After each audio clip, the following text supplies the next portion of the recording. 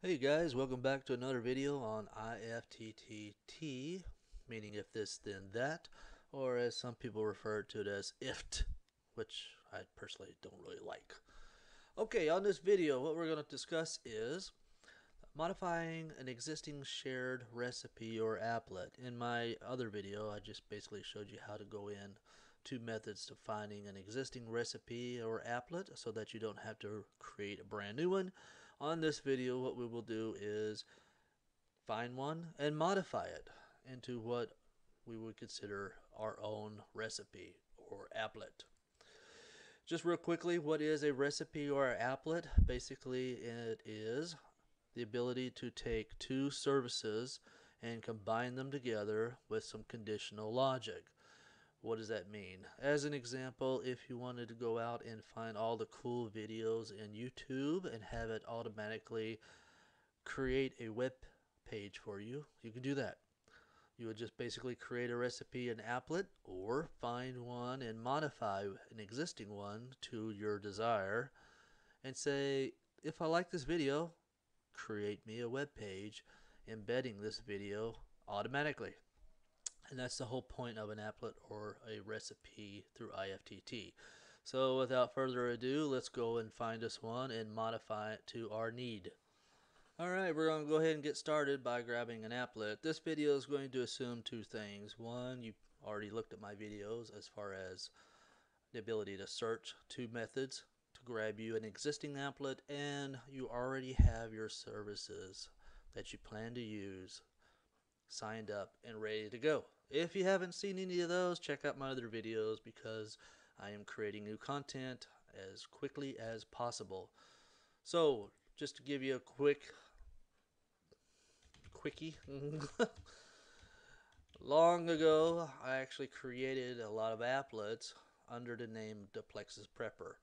And the reason I did that is when I originally created my first IFTT book, prior to them making the new changes and formats of applets and recipes. So if you want to go ahead and do a search, the Plexus Prepper, it will actually provide you all the videos that all the recipes I've done a long time ago when I originally was playing with this. So we wanted to do, like a YouTube video, create a post in WordPress. Lo and behold, it's already created for us. And looks like I need to come back and do some editing on this. First thing we want to do is go ahead and turn it on. And what this will allow us to do is the ability to go into it and modify it. So let's click on my applets, and now we see that it has been included in the applets within our account. And the way we get in here is basically this little gear will provide the configuration or the internal guts of the recipe slash applet itself. So when we go in here and configure, we can change the title to what we want it to be more acclimated on our own use, like a YouTube video, create a post. I'll go ahead and keep this as is because it's pretty self-explanatory. This is basically the description when it originally was created, and the view activity log. What we could do is we're going to keep this on. This is basically like an audit. Alright, so any time it runs, any time the error occurs and all that, it will capture it, allowing us to come back and review it. The create post piece, okay, this right here is what will be generated in the WordPress site as a post. As you can see, it created originally with the title and just a slash video to identify it. This title variable will pull in whatever is the name of the video for the YouTube. So if you go onto the video and the name of that video is Like Ducks, it'll provide Like Ducks as a title for your WordPress post. The add ingredients is the variables available within this recipe or applet. Each one of those differs by use. What we could do is we could add any of these onto the fields that's in the recipe or applets. Most likely the biggest we're going to see is the body of this is the textual body of the WordPress post itself. So what we're going to do is look at this. We see the embedded code. That's going to be the actual video content itself. BR is the break. You see here that you are able to do some HTML coding within the body of the text, and we're going to get rid of a lot of this stuff.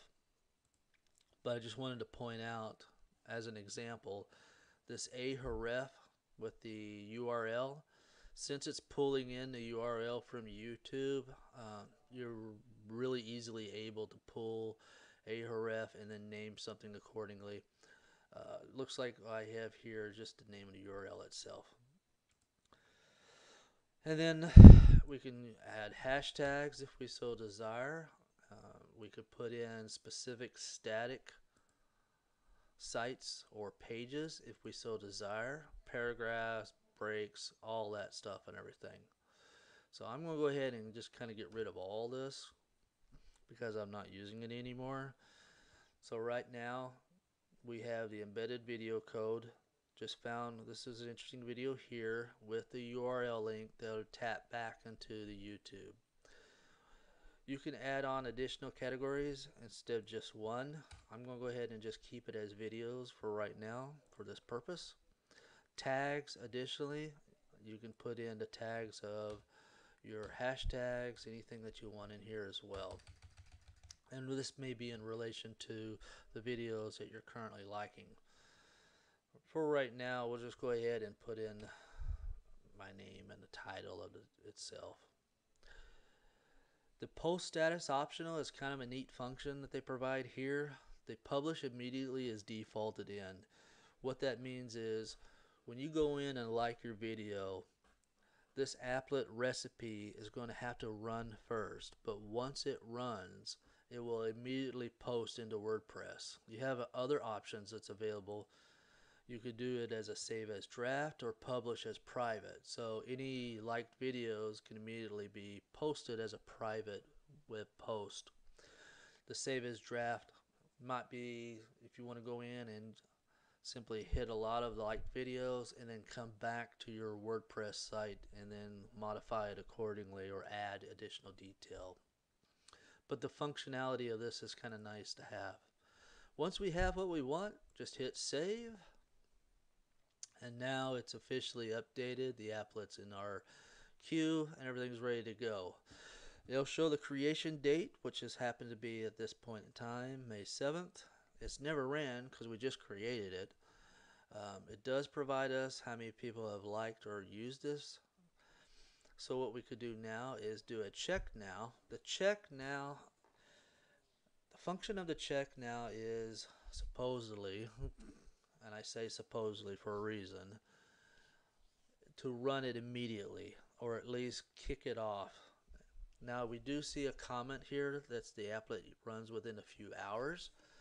So there is a process or there is a job in the background on IFTTT web services that will basically come in through here and it'll check and see, okay, has this been ran? Has this been flagged? Does the action needs to be taken place? And then it'll run it accordingly. The check now functionality is supposed to provide it immediately or much sooner than having to wait for the normal run. So at this point we're just going to continue to check now, come back to it here in a little bit once it kicks off. While we're waiting on that, real quickly, in my WordPress site, notice that I categorize it just filtering down for videos, and the purpose I did this is because that YouTube video we haven't gone to yet, the Lite, is not going to be in here. This is 3/10 was the last published date. So if I go into YouTube and I find a video that I want, we're going to use this one since we're referring to IFTTT anyway, and we're going to go ahead and let's like it. So this video has now been officially liked. It should trigger or at least flag that recipe applet to run upon its next run time, and that's what this check now is supposed to help with as far as run it instead of waiting within a few hours to make it run. So I'm going to continue to do this. I'll pause the video until it actually happens to save time for you guys until it actually runs, and then we'll return. So we continue to see if we look at it, if we open this particular deal up, also note that, again, the embedded video, as we said before, I just found the stitching video here with the link provided.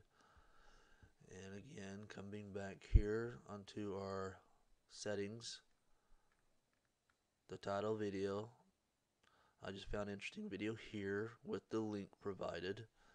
The categories are videos and the tags are title and Matt Cole. And again, back here, scroll on down, the categories are flagged as videos and the tags are Matt Cole. So that's what you have. That's what it works. And as always, you can reach out to me through the patreon.com username author Matt Cole, or you can just jump onto my main website mattcole.us, where I have all my contact list, additional articles of information and content within, and access to my Facebook page. If you are so inclined to become a patron, I would appreciate it immensely. Simply $1 a month will provide you a free copy of Utilizing IFTTT ebook, which is available now on Amazon.com, and access to all my posts. If you wish to do a $5 a month, that would be access to all the video content within the Patreon, and I am trying to build that library up. Currently at this point of 5.7, over 30 videos. Okay, $10 a month is the highest tier I have right now, and what I will do is I provide you all those that I mentioned before, including when I create a new book that's available, I will personally send you a signed paperback copy of that book.